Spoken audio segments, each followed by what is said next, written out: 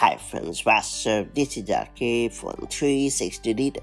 It's time to learn how to display a custom message on your Mac's lock screen. You can add a short message to the login window that is displayed when your Mac is locked. The message can be anything appropriate to users attempting to log in, for example, to provide information for guest users. The message can also act as a virtual engraving to provide contact information for a misplaced computer. That said, let's get started. First and foremost, click on the Apple menu located at the top left corner of the screen and then choose System Settings in the drop-down menu. Now scroll down and select Lock Screen in the sidebar.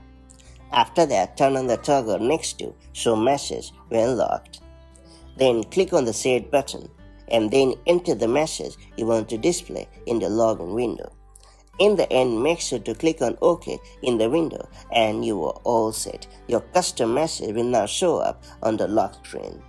If you ever want to hide the message, return to the same lock screen setting and then turn off the toggle next to Show Message when locked, and that's pretty much it. So that's how you can easily display a custom message on your Mac's lock screen. If you found this video helpful, do like and share it, and I'll see you in the next video with more such handy macOS tips and tricks. Till then, stay safe and have a great time. Bye bye.